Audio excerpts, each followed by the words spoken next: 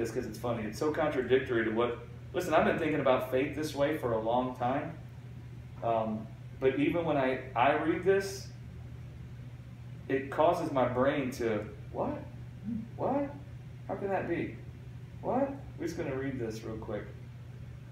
This is one of the meanings of the word faith, which we all define as us believing, which we do believe, okay? So please understand what I'm saying. This is one of the definitions of the Greek word for faith. Listen carefully.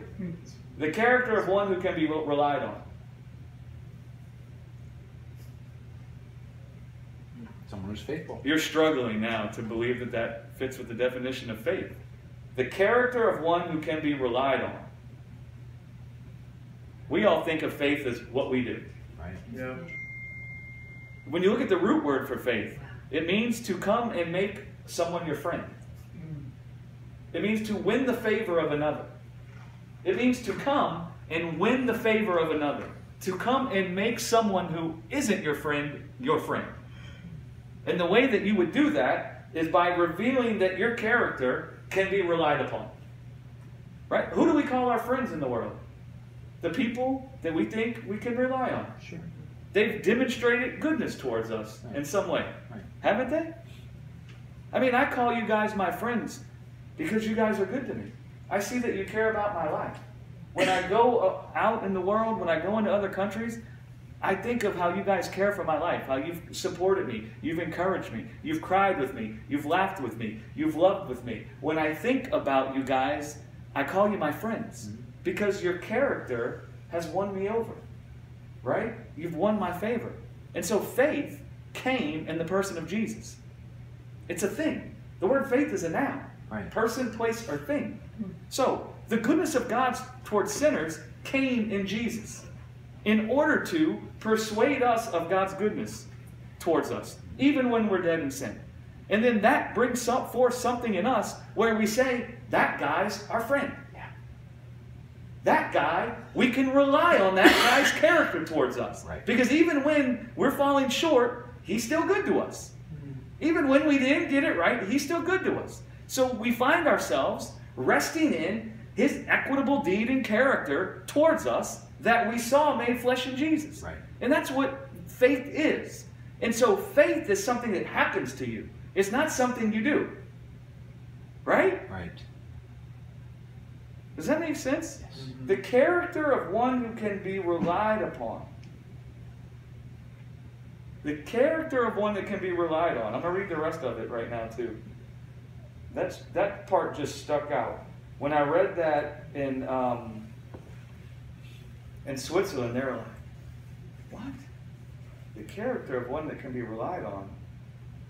But it's a powerful thing. Remember, it's a noun. Right. Okay? It's a persuasion. It's a truth. It can be defined as the conviction of the truth of anything. It can be defined as the character of one who can be relied upon. It comes from a root word that means to persuade, to induce one by words to believe something, to make friends of, to win one's favor, gain one's goodwill, or to seek to win one. It means to tranquilize another. Really? To tranquilize another person. So, if you're full of anxiety, you can take a tranquilizer. If you don't sleep at night, if you're like in shock and you're freaking out in the house, they could give you something to tranquilize you. That's one of the meanings of the root word of faith, to tranquilize another person. Not by drugs, but by causing you to be tranquil. By seeing the heart of God. Sure. So we were right. filled with fear and anxiety. Right. Because we didn't know the heart of God. Rest. We thought what made God righteous is that he must punish sinners. So we're filled with fear and anxiety, thinking we got to clean ourselves up from our sin, lest God come and punish us. Just like Adam, trying to clothe himself. Right. So faith came in the person of Jesus. And faith stood there in the person of Jesus to tranquilize our hearts by revealing the goodness of God. That when he found us receiving punishment from sin, he come and took our punishment into himself rather than let us be punished. Yeah. That tranquilized our hearts. Yes. Because we saw, oh, this guy is the Savior, not the Punisher. This guy's the justifier, not the condemner. This guy's the advocate, not the accuser. Oh.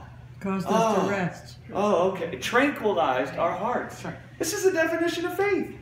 And so we define faith as something we do instead of something that happens to us. Right. So just like we would say grace is a person, Yeah. faith is a person. Faith came. It came to do something to us.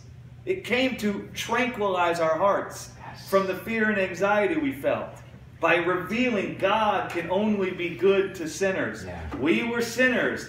That will make you rejoice. Oh, and then you'll feel tranquil in the heart and you'll call out to God.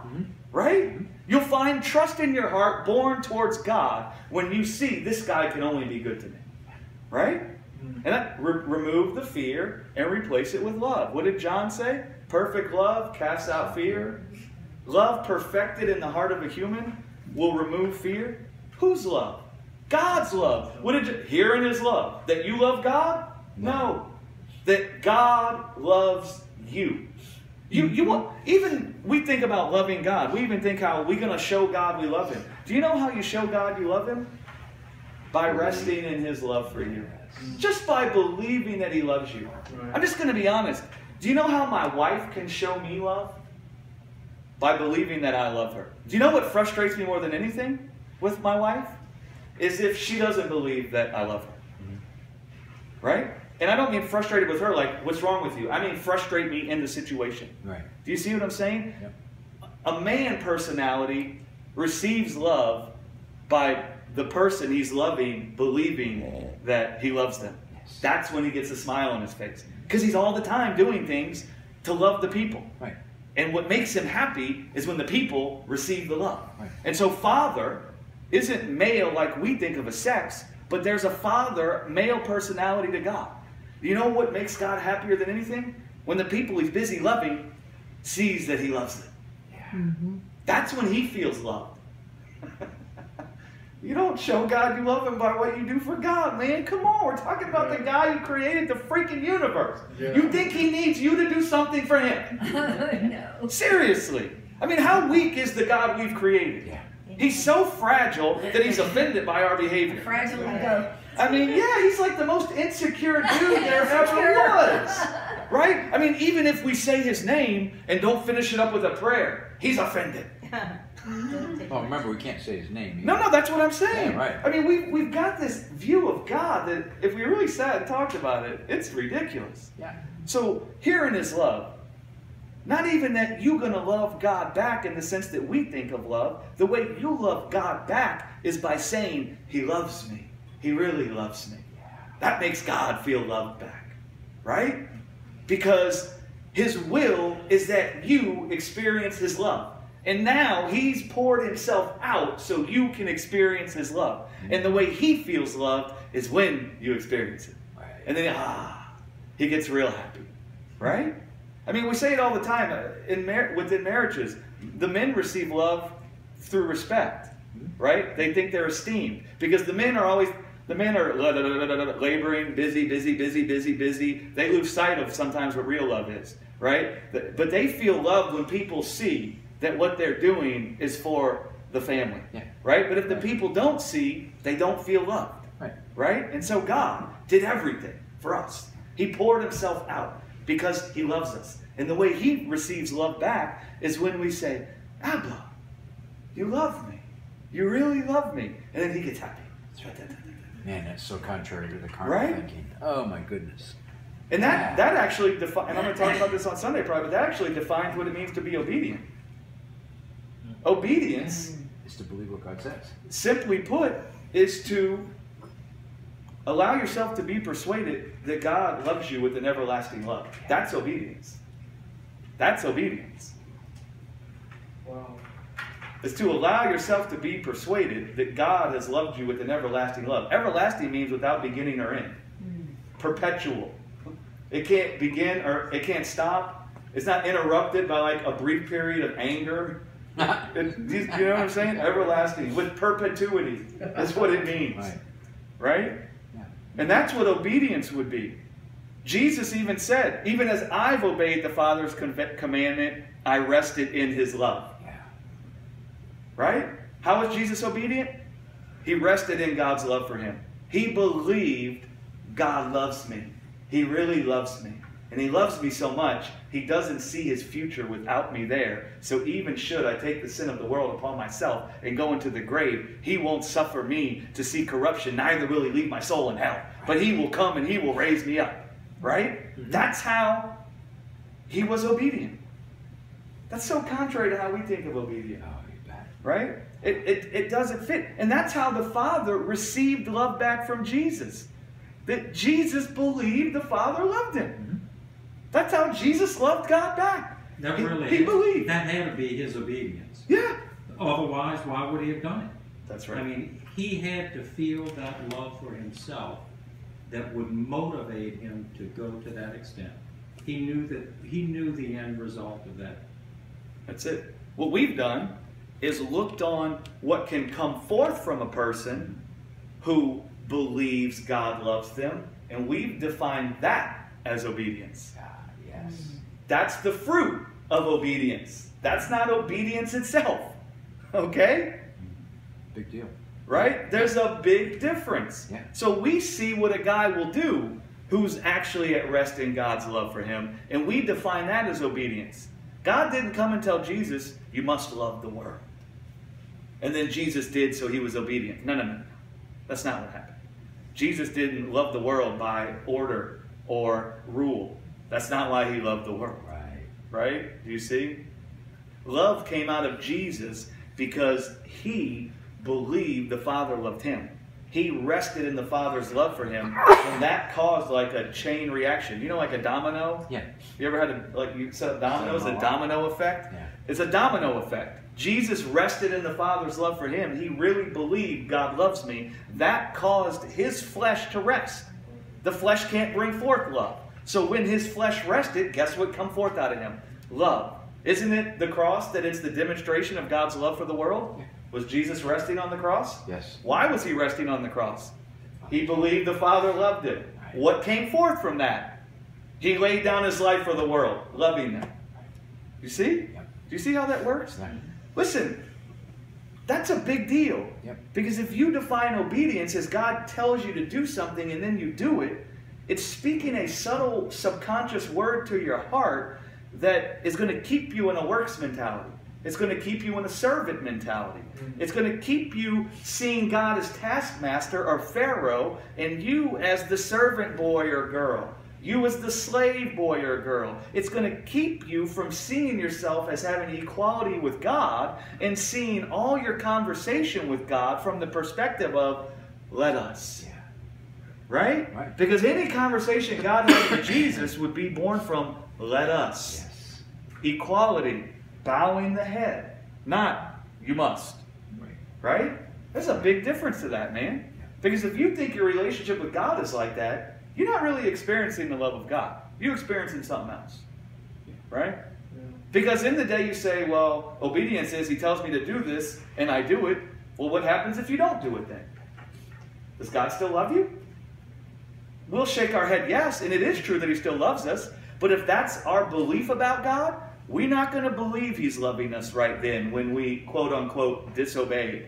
We're preparing for punishment. We're getting ready to be punished. We disobeyed God, therefore some bad thing's going to happen in our life. Yeah. Listen, God don't need to do anything for bad things to happen to people. Sin and death are in the earth. That's right. Bad things happen. That's right. Right? Yes. And even in the day a person believes or does something that's contrary to the truth, God doesn't need to come and punish them for that, because the wages of believing lies is that punishes us. When I believed the lie that I was too intense for people, God didn't have to come punish me. That lie was punishing me every day. Every day it was punishing me. Because every day I walked through the earth thinking, oh my gosh, was I too much? Did I say too much? Was I too rude? Did I offend them? Did I hurt them? That's a cursed life. I was already being punished. He didn't need to punish me. Does that make sense? Yeah. You ever understand that dynamic? Yeah. God is not one with sin. They don't come in high five. Right? God's not like, oh, they sinned. all right, I'm going to come help bring the punishment, and then sin and God high five after. It's like we think God comes and piles on top of the punishment that sin's already bringing to us. No, man. That's ridiculous. Yes, it is. Like the Halloween story I told. When we went to the houses that gave horrible treats, we didn't go back. And we remembered the next year. And we marked that house off the list. They give bad treats. Listen, and we were really bad kids. I was a really bad kid, so I hope people forgive me. But man, sometimes we would even roll their house because we didn't like their treats. Like our way of giving them the finger. Like the people in Revelation that think God's the one bringing the plague. It says they found no place for repentance, but they cursed God. Because they said God's the one doing it. Right? But you know what we did? The houses that we found that gave the good treats, we'd change masks and go back again and again and again and again. Right? Yeah. That's how it is with God. He's I like a well. I thought rolling houses was just good, wholesome fun. Not for the people that got to clean it up, man. It's not Yeah, if good you don't have a high wholesome fun. schooler to go clean it up, it's not fun. It used to be a bad thing. Now it's like a compliment. I mean, it is a No, compliment. yeah, for the kids in high school. Yeah. Listen, but It used to be a bad thing. for people that don't have kids and you roll their house real good, that's not a compliment. That's a nasty thing to go, especially in Louisiana with the dew. Especially when it rains. Yeah, you get the rain or the dew going on in there. Just set your heart at ease.